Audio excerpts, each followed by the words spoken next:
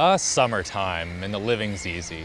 You've probably been off dangling from rope swings, enjoying long walks on the beach, and playing wash or toss when it hits you. Holy crap, it's almost time for school. I've spent all my dough on Moo Miss ice cream and have almost none left for a new laptop. Well, don't worry, dear viewer. There is still some summer left, and we've created this video to make buying a cheap laptop as simple as possible. So sit back, relax, maybe grab a cold drink, and take in this refreshing sponsor segue, because today's video is brought to you by Glasswire. Glasswire lets you instantly see current and past network activity, detect malware, and block badly behaving apps on your PC or Android device. Use offer code Linus and get 25% off at the link below.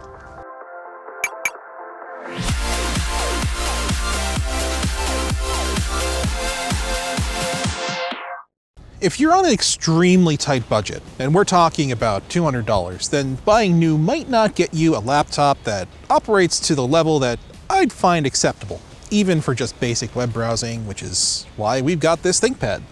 Yeah, so this right here is the ThinkPad T540p. It only cost us $225 US, and that comes with 8 gigabytes of RAM and a 240 gigabyte SSD.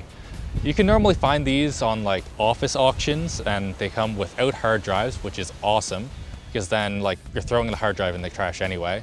And a new SSD only costs like 40 bucks, 8 gigs of RAM, it's still around like 40 bucks or so. So you can have a very good little laptop for pretty cheap. The only problem with it though is that it's got a screen that's a little bit under what I would consider good these days. Yeah, if you go 768p. If you go much lower than that, it's going to come to a point that Windows is going to actually complain to you that it can't show everything on screen. And it also has no warranty, you don't know what the battery health is, and even though it has an i5, it's an old i5 and it gets absolutely whooped by a modern one. So all of that said, this is still a very respectable machine, and as a bonus, I think these old ThinkPads look pretty cool, but maybe the used market just isn't for you. Like, there's no warranty, and there's a number of traps to avoid when you're buying a laptop new for under $400. Yeah, and the first problem is a suspiciously large amount of memory. For under $400, you'll be very lucky to find anything above 4 gigabytes. So when you find something that says 20 gigabytes, be careful, because that is likely just 4 gigabytes of real RAM and 16 gigabytes of Optane memory. Now, Optane will improve the performance of your computer compared to not having it at all, but just getting 8 gigabytes of RAM will go a lot further, and it also is commonly paired with a hard drive, which brings us to trap number 2. Do not buy a hard drive. It might be tempting, after all, it probably has a terabyte of storage, but do not be fooled, because that storage is molasses slow. SSDs have become so cheap that it's basically the only option, which brings us to eMMC storage. It's slow, the run... A little bit of sugar helps the medicine go down. Speaking of unreliable, our umbrella just kind of like... Yeah, it blew that way, but it was about as reliable as eMMC storage, which is also slow, and in many cases you won't be able to upgrade to an SSD if you buy a laptop equipped with this. So just buy a laptop that has an SSD, which brings us to the final tip of buying a cheap laptop. Ensure it's upgradable before you buy. To do this, just Google your laptop model, followed by teardown. Hopefully iFixit has a guide, although if not, check out whatever maintenance manuals or YouTube videos are available to ensure that there are SODIMM memory slots and swappable storage. With all of that in mind, my super budget pick is this $309 Acer Aspire 5. It has a Radeon 3 3200U dual core, which is slightly faster than the i5 and the ThinkPad, has Vega 3 graphics, which might be good for some old games, but it does have a 1080p IPS display that just absolutely blows the one of the ThinkPad out of the water. Now, it does only have 4 gigabytes of RAM, but that's easily upgradable. Its 128 gigabyte SSD is small, but an entire 2.5-inch bay is open for easy upgrading. And the keyboard actually feels pretty solid for the price. It's nice and springy, not a short amount of travel. It seems fine to me. Yeah, it's not as good as the ThinkPad though. So it's true. Kind of brings us to the Surface Go. When you move up to like a $500 budget, you might be tempted to get something that's prettier. And like, this does have some great things about it. This little keyboard, it's awesome. It's better than what we found on the Acer. And it does have a really great touch display that you can use when coupled with a pen to write out all of the notes that you might need for a class. But it does have one pretty fatal flaw. Yeah, it's just too freaking slow at this price point. What you should be looking for is an i5 processor, 8 gigabytes of RAM, and a 240 gigabyte SSD. Any specs better than that, or things like a touch display at this price, are a bonus. With that in mind, here we have that same Acer Aspire from earlier, but this one comes in at $500 and has exactly our recommended specs, and is also the first laptop here that I can wholeheartedly recommend. It's got a quad-core processor, it completed the Blender BMW test in 11 minutes and 40 seconds. That's massively faster than the 19 minutes and 34 seconds recorded by the Ryzen 3 model. So this laptop right here is pretty great, but don't get married to one specific model or brand. Just try and find something that's worth like $800 and is on sale for $500. Make sure that you get an 8th gen processor. Those are typically quad core, whereas 7th gen or older are only dual core. This logic basically holds as your budget increases until around $800, which up until that point, the best GPU you can find is an MX250, which it's better than nothing, but you're not going to be playing games on it. So, yeah. Yeah. When we move up to an $800 budget, and this is where things get interesting again. Here we have the Acer Nitro 5. It's got an i5 with a GTX 1650. It's the first laptop that can really game out of all the laptops we have here. It's got an overclockable display to 90 Hertz, at least per our model. And its build quality, I mean, it does leave something to be desired, but for $800, you're getting your money's worth, I think. Yeah, although on occasion, at $800, you can get one of these guys right here, the Surface laptop. Any qualms about build quality? Like, yeah, you just don't have them. It has probably the best keyboard on the market.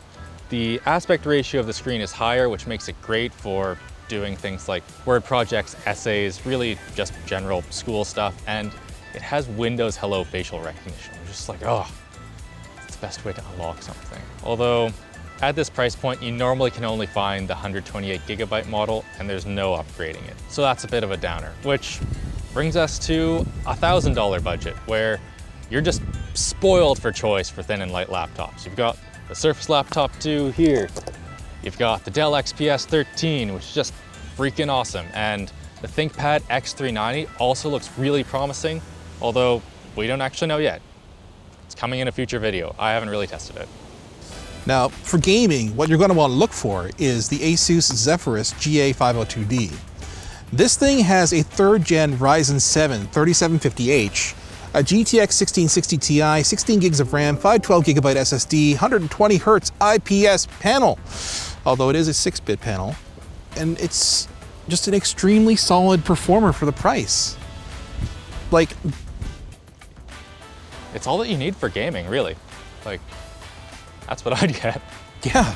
But if you're really looking for no compromises, well, this does compromise a bit in gaming compared to this, but if you're looking for video editing, really just doing anything school related, the Dell XPS 15, it's just been the winner for years. It came out in like 2015, and although they haven't changed a lot, it still just kicks butt. It's got a GTX 1650, i7, up to 6 cores, and it costs like $1,600 or more.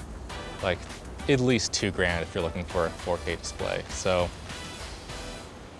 yeah, I mean, that's basically the level where you start to get to the no compromises zone. But if you want absolutely no compromises in any way, shape, or form, you want the Razer Blade 15. It's got an i9 6-core, up to an RTX 2080 for graphics, and it's got a relatively large 80 watt-hour battery.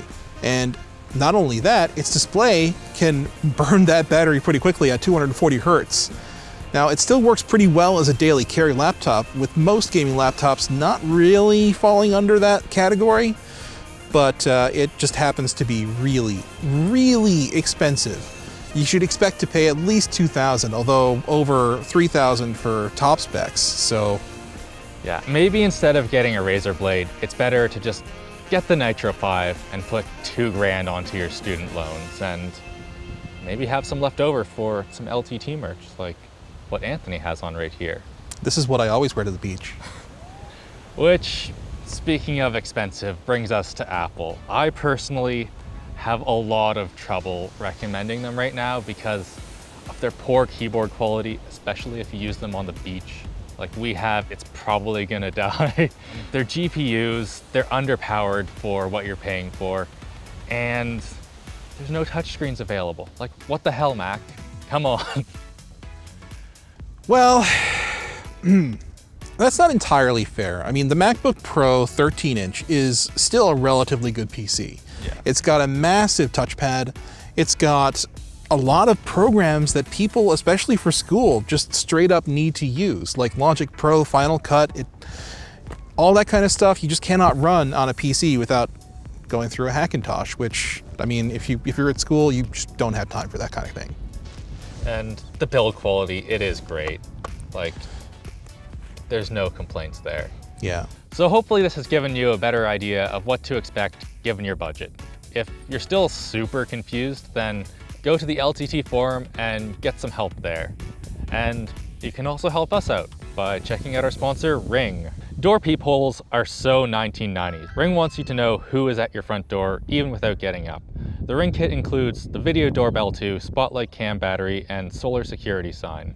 It also has a motion sensor, 1080p HD resolution with 160-degree vision, and two-way audio. Spotlight camera has a 1080p HD video, two-way talk, LED lights, battery or solar powered, and also has a siren. The audio is as great as you can get, and you can just turn away unwelcome guests. My personal favorite is telling the Amazon delivery driver to not run away after the second knock at the door. Get some peace of mind with the Ring Welcome Kit, compatible with iOS, Android, Mac, and Windows. Buy it today at the link below. So, do you want to go skimboarding now? Oh, sure. Yeah, this that cocky, I'm the shit flow. I got that out and cashed out. I just purchased what you rent though, and I don't speak about it if I never done it. If she fucking with the crew, why the hell you tryna cuff her? Gang.